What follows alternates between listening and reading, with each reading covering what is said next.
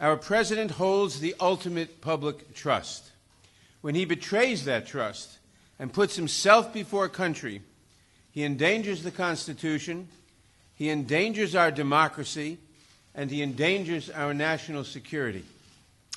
The framers of the Constitution prescribed a clear remedy for presidents who so violate their oath of office. That is the power of impeachment. Today, in service to our duty to the Constitution and to our country, the House Committee on the Judiciary is introducing 2 articles of impeachment charging the President of the United States, Donald J. Trump, with committing high crimes and misdemeanors. The first article is for abuse of power.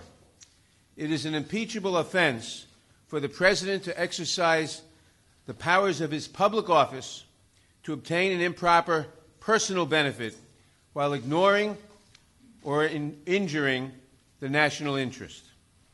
That is exactly what President Trump did when he solicited and pressured Ukraine to interfere in our 2020 presidential election, thus damaging our national security, undermining the integrity of the next election, and violating his oath to the American people.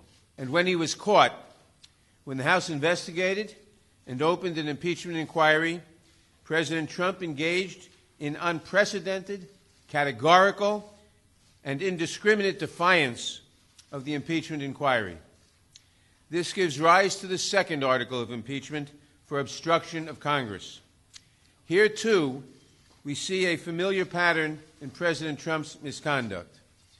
A president who declares himself above accountability, above the American people, and above Congress's power of impeachment, which is meant to protect against threats to our democratic institutions, is a president who sees himself as above the law.